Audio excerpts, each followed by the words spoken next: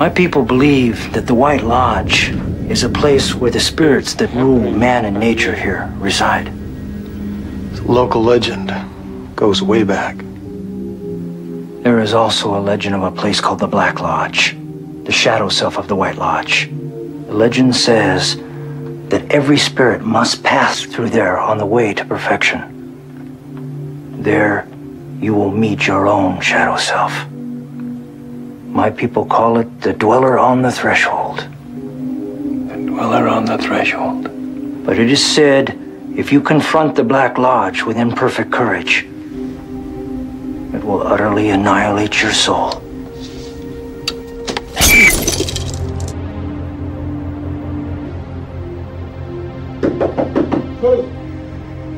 How's Annie? How's Annie? How's Annie?